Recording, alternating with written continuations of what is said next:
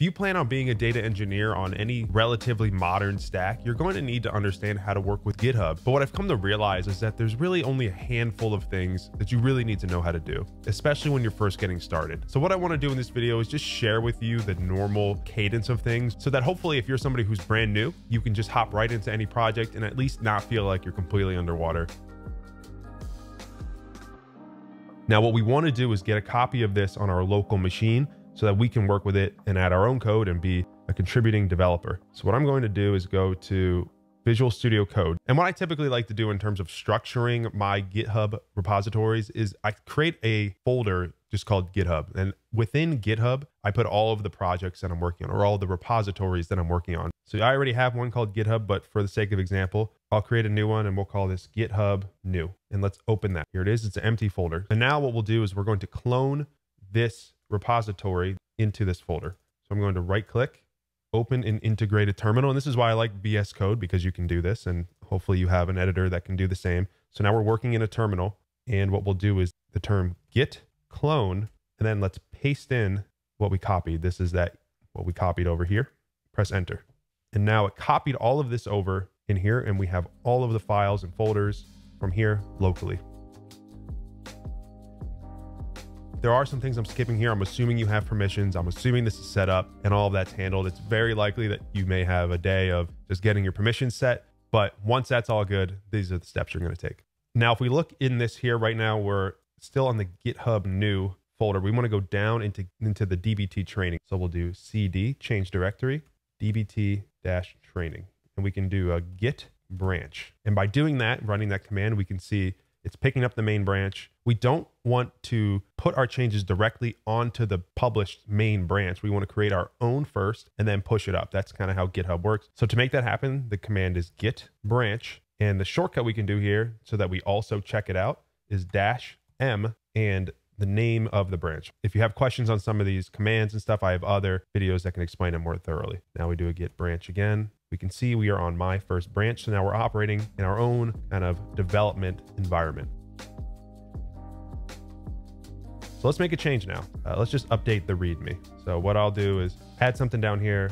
Here is my change. Made the change. We can see it showed up over here. There's different ways we can go through adding it, but what you want to do is commit this change to this new branch that you've created. So we'll do a git add dot for all. So now we've added this change, git commit -m. Commit, like it sounds, is officially committing the change to the branch. You got to have a message with it. So now this is committed to the branch, but these changes still are only local here. There's nothing on GitHub. Nobody else can see this. So what we'll do to get this up there, we'll do git push origin head. So now if let's refresh this, we should see here's my first branch. Here it is. So we push this change and we can see it in here. And GitHub recognizes, hey, there's a recent commit. Do you want to do what's called a pull request? And that's what we'll do.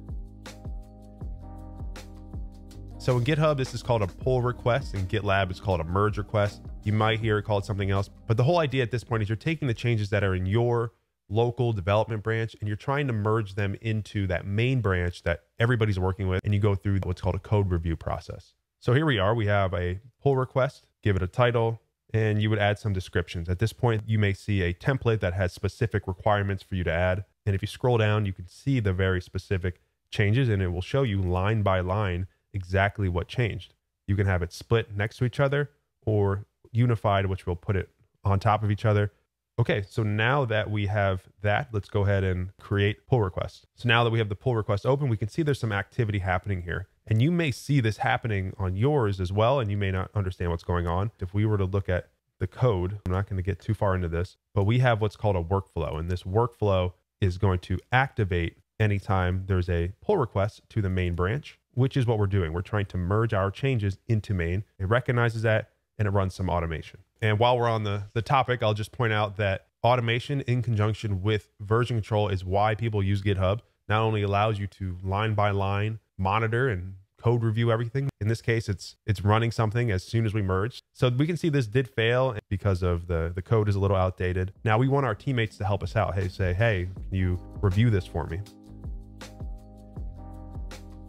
And if we go up here, we can go ahead and we can request reviewers. If you're on an enterprise account, people will show up and you can find them. In this case, it's just my other account. So I'll just click that. And it's usually a pretty good practice to say, hey, you need 2 approvals before you can merge. So now we've requested somebody else to review it. They'll be able to come in here and they'll see your specific commits. So every individual commit will be broken down here. Here are the checks. This is that pipeline that ran and we can see it failed.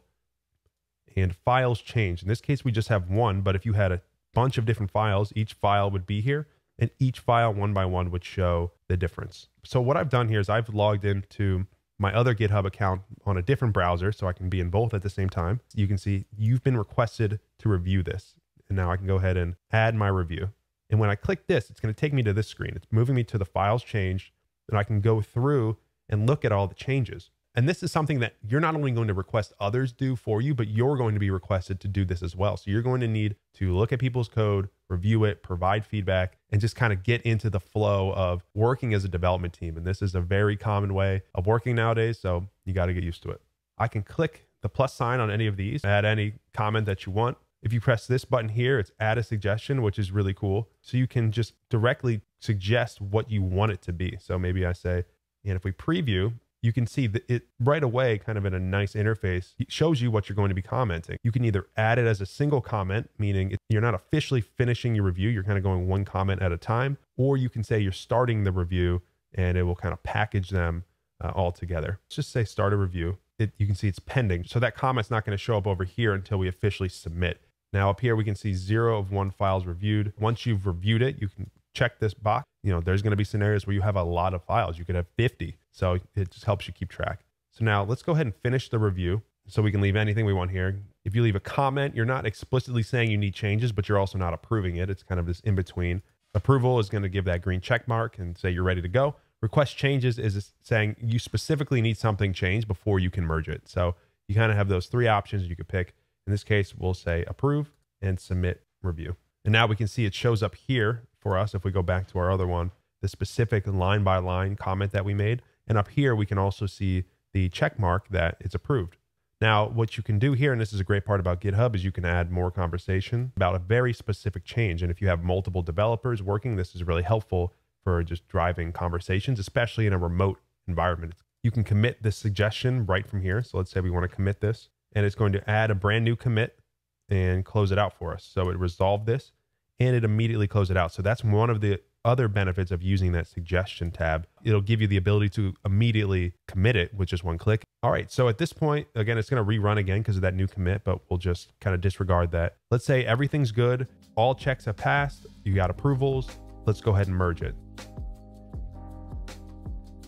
So we can click merge pull request. It may be grayed out until you meet all those conditions, but that's going to be dependent on your team. Get another one here to just confirm. So now it's telling us pull request successfully merged and closed, and we can delete this branch from GitHub, and we get this nice purple icon here. It says it's merged. And if we go back to the main branch, again, 21 seconds ago, it was merged. Here's the very last commit. Here's exactly what was changed. So at this point, any other developer who's working off of that main branch needs to get the latest version so that they have your change as well. But even in the scenario that they forgot, GitHub would catch that as soon as they tried to do a merge request and say, hey, you have a conflict or you're behind, you need to catch this up. So that is, again, one of the great benefits of GitHub because it kind of does all these things for you and you can follow within that process and just do your work. And at this point, everything's in main, and any other products that you use, any other automation, maybe it's a scheduling tool, maybe it's a web application, everything is going to likely pull from main. That's why it's important to get it here and to have good automation and good testing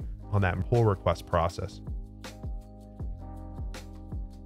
Let's say all the developers are pushing changes into this code base, and once a week you want to create kind of a snapshot, a release, and grab that code and do something else with it. The way you could do that is select over here, create a new release, create this off of the main branch and give it a title. Let's say version 0.1.0, our first release. And I have a whole video on just this topic in itself. Oh, I gotta create a tag.